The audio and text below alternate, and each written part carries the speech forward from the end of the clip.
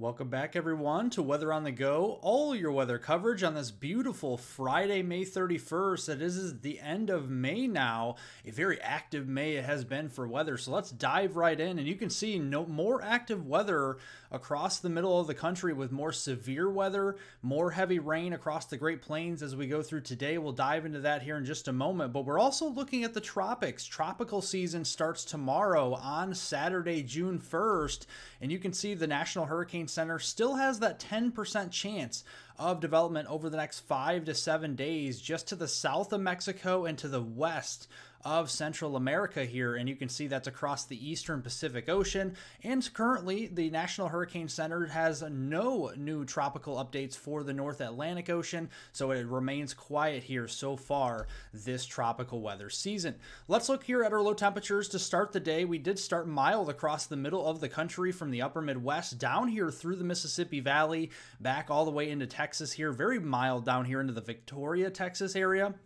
Temperatures there this morning starting off into the middle 80s, and looking here at the afternoon, can't complain across most of the country. Pretty pleasant temperatures unless you're down near the Gulf Coast where it has been downright hot over the last several days. Look at Phoenix up to 101 this afternoon. As we go into the weekend, more of the same, heat to the south and more pleasant temperatures further north you go as we go into Saturday. Sunday we start to see heat building across more of the central, even northern plains in the Midwest, with temperatures rising into the 80s, if not the 90s further to the north here. We could have 90-degree temperatures up into parts of South Dakota, Nebraska, and Kansas as we go into Sunday. So thank you all for watching here. Make sure to subscribe to the channel here at Weather on the Go. We cover southern Canada, the United States, and the tropics on this channel. Make sure to like the video by giving it a thumbs up down below, especially if you like today's video so far. Also, leave any comments, questions, and concerns below. We'll get to those after the video. But let's look at yesterday here. Here are the Storm Prediction Center filtered storm reports from your Wednesday or from your Thursday, May 30th time frame. And you can see we do have those 2 tornado reports across West Texas here, several wind and hail reports in the green and blue shaded colors there. We had 126 severe weather reports yesterday, and more severe weather is in the offing as we go into later on this afternoon and this evening. We have 3 separate areas of an enhanced risk of severe weather, one back here toward the Front Range, down here into portions of eastern Colorado, western Kansas, into portions of New Mexico and the Texas-Oklahoma Panhandle. Another area down here in south central Texas and coastal Texas here, and then another area into the Arklamis region here across southeastern Arkansas, northeastern Louisiana, and western Mississippi. The main mode of precipitation and severe weather today will overwhelmingly be large hail and damaging winds. You can see the wind threat here is around 60 miles per hour across portions of those brown and yellow shaded colors. Same thing here into portions of the brown yellow shaded color there for hail, and we could have a couple tornadoes potentially for portions of eastern Colorado into the Arklamis region and then down into coastal Texas as we go through the day.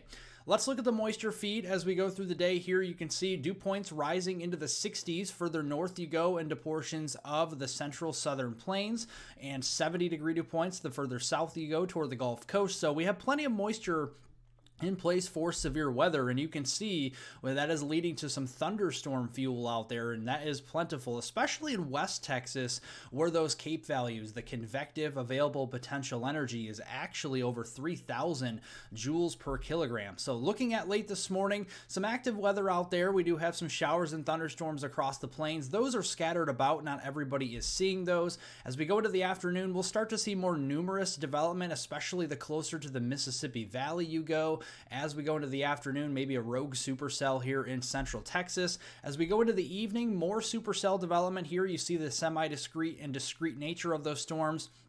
These may be able to tap into that energy out there in West Texas, those 3,000 joules per kilogram of instability, and produce those damaging wind gusts, maybe even a microburst type threat out here as we go through the day. And then here as we go into early Saturday morning, a couple supercells may survive toward the Red River Valley there into, say, northwest Texas, southwest Oklahoma, maybe into central Kansas, but they'll be falling apart with eastward extent. And then a rainfall shield, more stratiform rain, this, your everyday general light to moderate rain showers across the Mississippi Valley, especially the middle and upper Mississippi Valley, maybe some thunder added into that down here towards Arkansas. Mississippi and western Tennessee into your early Saturday morning time frame. Here are your rainfall totals going between now and Saturday morning on June 1st. The heaviest rains will be felt across the middle and lower Mississippi Valley and stretching back toward Texas Hill Country here. Places like Houston, Lake Charles, up here toward Monroe, Louisiana, into, say, Little Rock here, Memphis, and then all the way up towards St. Louis. That's an area where we have those blues, purples, and reds, anywhere from about 1.5 inches to as much as 3 inches worth of rain will be possible there, and that could lead to a little bit heightened risk for flash flooding. There could be a marginal, even slight risk for flash flooding, especially the further south you go, so toward the middle and lower Mississippi Valley, stretching back toward eastern and central Texas. We do have that slight risk for flash flooding through your Saturday morning commute. Going in through the weekend here, you can see we do have a little bit of a short wave across portions of the country. A short wave brings more active weather, and if you blink, you miss it, because you can see it's very faint as we go through the weekend there, and it's going to bring more severe weather across the middle of the country. We have another slight risk across the Front Range and into the western plains, all the way down here into portions of the Rio Grande Valley just about. You can see we have a marginal slight risk there, and the moisture is going to be there. It's not as far north here on Saturday, but you can see the moisture levels in the yellows and oranges. Generally, if you're in the yellows, 60-degree dew points, oranges more 70-degree dew points as we go into Saturday. That will lead to some stronger instability, especially there for Texas. We have quick access to the instability there off the Gulf of Mexico for portions of Texas. So you can see going through Saturday morning, more showers and thunderstorm activity here across most of the Mississippi Valley. The further north you go, this is mainly just going to be rain, maybe just a few rumbles of thunder. Further south you go, maybe some straight up thunderstorms across Mississippi. Probably nothing too severe there. And then as we go into Saturday afternoon, we're watching a couple of these storms developing out across the plains, but it's mainly Saturday evening around dinner time. Shortly thereafter, we have a quick upscale growth from supercells into lines of storms that could produce damaging winds, large hail, maybe even a couple of tornadoes here from Nebraska south through Kansas, Oklahoma, and the Texas panhandle here. So we'll be watching out for the areas like Dodge City, back here in towards the Elk City area in Oklahoma, Amarillo, Lubbock, Midland, even the Abilene area into Saturday evening. Then as we go into early Sunday morning, we quickly get rid of that instability so the atmosphere stabilizes, and then we start to see quieter weather as we start the day on Sunday.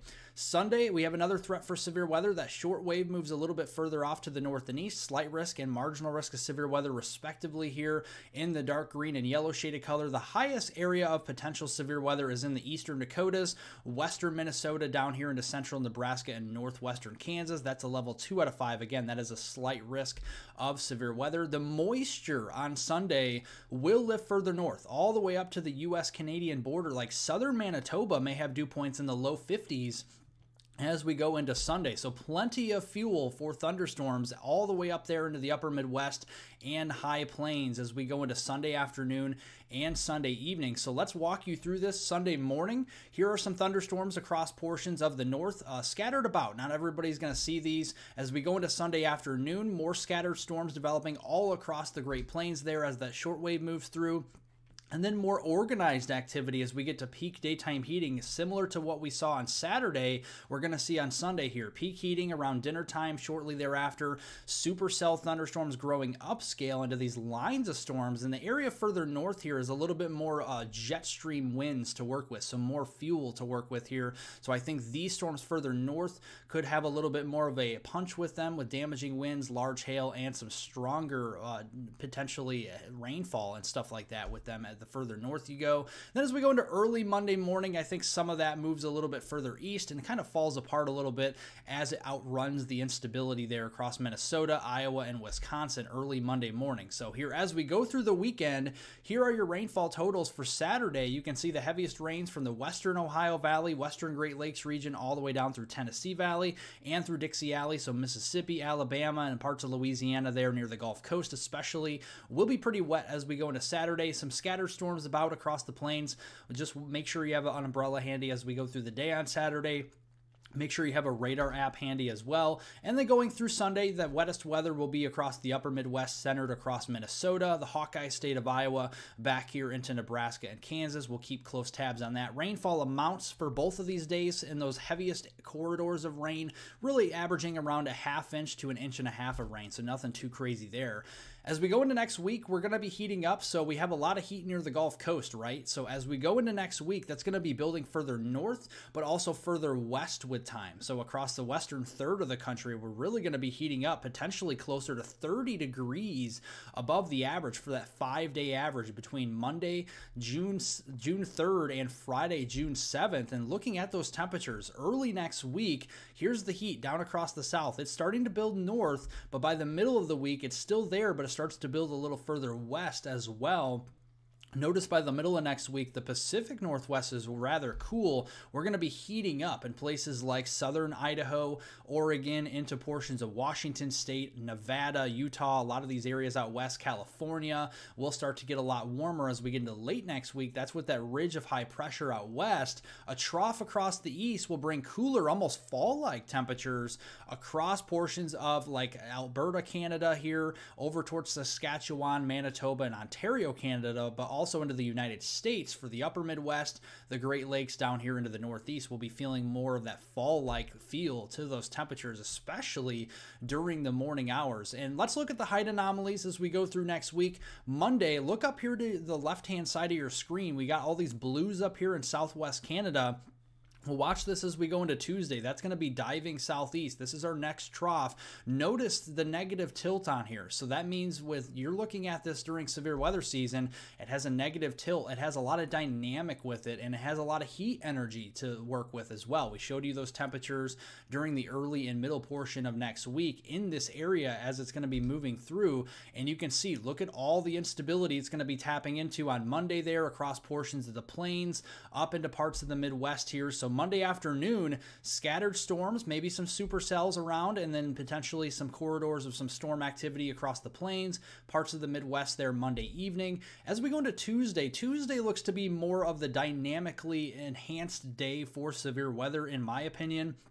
I think we have a lot more moisture, a lot more instability moving further north, and we have a lot of those jet stream winds overlapping that. So I think Tuesday, more organized severe weather across parts of the Midwest and upper Midwest. So we could have these lines of storms develop and diving toward places like Des Moines, Chicago, St. Louis. We'll have to wait and see about Kansas City and even up there toward the Green Bay area and Milwaukee. So we'll be keeping an eye on that as we go into Tuesday afternoon and Tuesday evening. And then the cold front moves through the middle of next week. We showed you those temperatures cooling off, almost fall-like air mass across the Great Lakes. That will get rid of our instability. The atmosphere will stabilize and push all that unstable air further south. And yes, look at that, Texas again. We have a lot of instability there.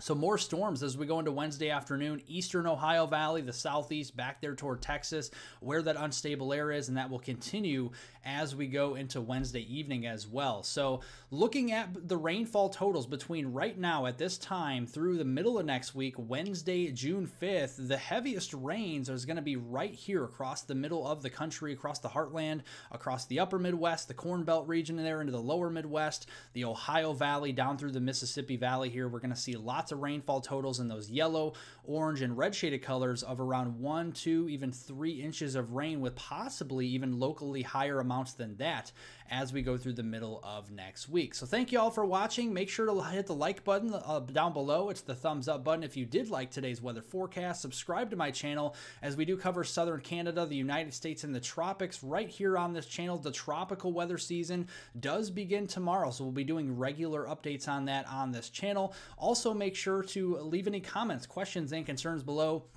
I'll get to all of those after the video, and I hope everyone has a wonderful upcoming weekend out there.